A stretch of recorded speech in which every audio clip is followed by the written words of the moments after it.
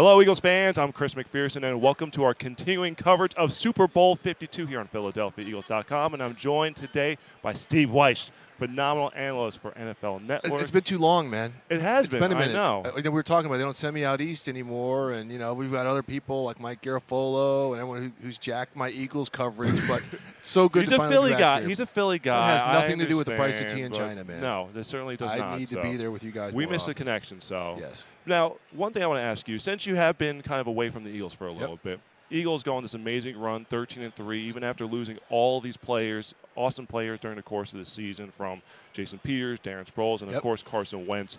What's it been like from the national perspective, seeing them overcome the injuries and still make it here to Minneapolis for the Super Bowl? That's a great question, because it's funny when you look at other teams, well, they've overcome this injury.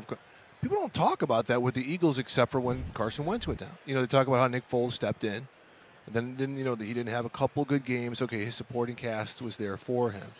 But you didn't hear about some of the other injuries, and I think part of it was because we were so fascinated with the awesomeness of Carson Wentz. I mean, this guy is so special, and that's when he went down. I was at that game in Los Angeles when he hurt his knee. It was sickening. That was an interesting. It was like Deshaun Watson. Yes. I've never seen a collective groan around the NFL. When Carson went down, people were like, oh, my God. And I don't think it was just because he's such a special player, but I think because that carpet ride that the Eagles had generated. I mean, they are such a great team. And people are like, this is what's going to derail them. This is going to keep this great team out of the Super Bowl. And now they're able to overcome it. What Nick Foles and this team did to a darn good Minnesota Vikings team was so impressive. If they come out and play like that, this is going to be a fantastic Super Bowl. And I think it's going to be a great Super Bowl. But again, the national perspective, I think a lot of folks believe in the Eagles. And after that performance in the NFC Championship, I think a lot of people believe in Nick Foles. I don't think they feel that they can win despite him. I think people feel that they can win with him. Steve, does that make Doug Peterson's job this season that much more impressive? I'm trying to build a case for. No. I'm really trying to build a case for Coach of the Year. Well, he's not going to win it. He's not going to win it. But should win it. That's why I'm still pounding the drum. The honors are still a little bit of time away. Yeah, so okay. I know the votes are in. No, okay. I think it's a situation. You're the insider. I'm sure you probably already know. I know. I don't know the vote, but I'm just saying. People are going to see what Sean McVay did with the Rams, and with Doug Marrone did with the Jaguars, but what Doug Peterson has done, which is amazing. One, he's accepted the growth, his growth as a coach. He will. You can sit there and he talks about some of the things he learned and the trusting of his staff and getting guys to really buy in. It's just fantastic. But his development of some of the players, bringing in all the question coming to the season: who are the Eagles' corners going to be? Who's going to step up at wide receiver? Now, they go out and they get him some veteran wide receivers. They get him Alshon Jeffrey, Torrey Smith, move Nelson Aguilar into the slot. Just fantastic. The aggression he calls plays with. Like you said, they lose Jason Peters. The way they redesign things. And, they put Big V in there. They don't move Lane Johnson over, which everyone thought they were going to do. That's faith in your personnel. That's letting the guys know that you trust them. And that's coaching them up. And after the Carson Wentz thing, they didn't radically change their offense. No. Look at so many teams that lost quarterbacks this year, and they pretty much threw in the towel. I mean, there were some teams where you're just like, they're not even really trying anymore. Doug Peterson's like, we got something here.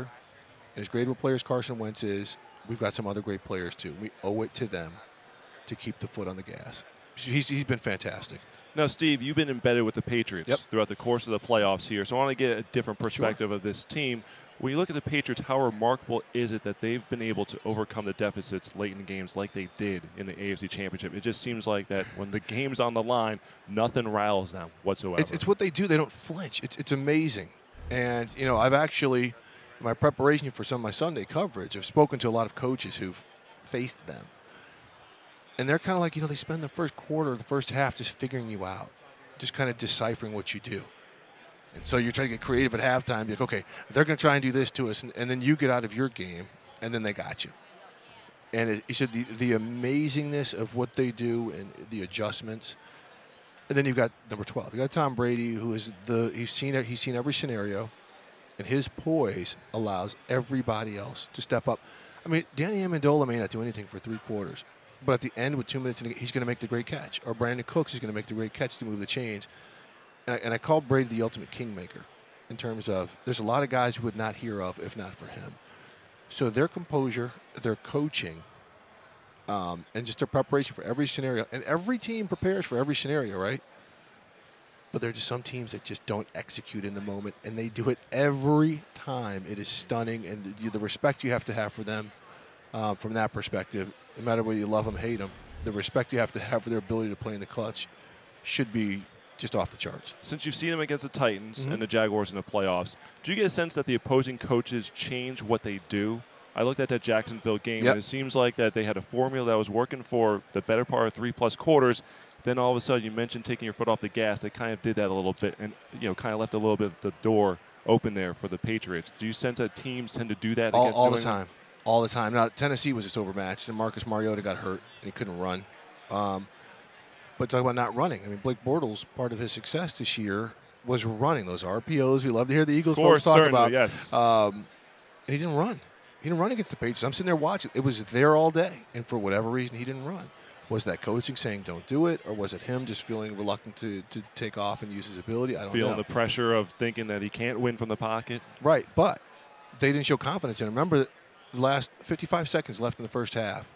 They have the ball in like their 30. They could get 2 plays, go down and kick a field goal. They took a knee. Yeah. Whereas we go back later that night, Philadelphia gets the ball with a minute left, boom, goes right downfield, puts points on the board, and just rubs it in. And that goes to show the difference. And to go back with the changes too, Jags players after the game were like, after Gronk went out, we went into his zone. Like, why would we do that? Yeah. And that's when Brady picked them apart. So a lot of times coaches outsmart themselves when they're playing the Patriots instead of just doing what's working and letting players play football. That's why I'm intrigued to see what Bill Belichick, but Doug Pearson is going to do, because he's been so aggressive throughout the course of the season to get him to this point, going for it on 4th down and taking chances when other teams wouldn't. You mentioned the end of that first half against the Vikings. You hope that he doesn't change his style. He won't. I mean, this is what him being a player, being with guys like Brett Favre, I think that's where he's just like, I love this team. I know my guys. Why would I change in a moment like this? Because the second I do, that's when the bubble bursts. That's when everyone's like, what is he doing? So he's not. There's no way he changes. He's gonna coach how he's coached, and if they get beat, then so be it. Steve, my last question for you is this: do you sense that this could be an end of the line for the Patriots? And I mean that from the standpoint of, looks like Matt Patricia is getting the Lions job, Josh McDaniels is getting the Colts job. There's been reports of friction within the organization between Kraft and Belichick and Brady and Brady's trainer. Do you sense that this could be kind of a final run for them? No. Losing 2 coordinators is going to be devastating. That's a big blow to lose at one time. So I think that's where things could come a little unhinged. But Belichick's coming back. Brady's coming back.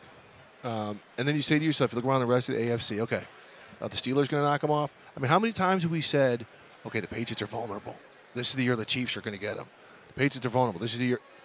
And then what happens? It's just, I do think it, we're starting to see some of the bricks come out of the wall, and maybe some team can rise up. But you're going to be like me. When push comes to shove, if they start out 1-3 and everyone's like, oh, my God, they're falling apart. No.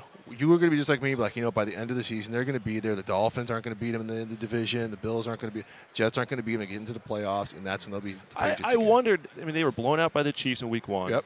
The Panthers beat them in Week 4. They were 2-2. The defense was struggling. They were starting to turn the corner, but you still wonder at some point, you feel like the rug's got to come out from under them. Well, it is, and it's going to come out when Tom Brady retires. Because as long as you've got, again, I talked about he's the ultimate kingmaker. Name me one Hall of Fame player that Tom Brady's played with. Maybe Ty Law gets in. He's a DB. Name me one offensive Hall of Famer. Gronk, if he stays healthy for another year or 2. Randy Moss, but it was the But that was big 1 year. It was 1 year. Outside of that. So you look what time. Yeah. As long as you've got that guy, you've got a shot. Steve Wyche from NFL Network does a phenomenal job. Even though he's covering New England this week and not the Philadelphia Eagles, still provides outstanding analysis. Make sure to check out NFL Network's coverage. 8.5 hours pregame. Got a lot of stories to bring your way, and they're going to be on live postgame as well. Thank you all for joining us here from the Mall of America as we continue our coverage of Super Bowl 52 here on PhiladelphiaEagles.com.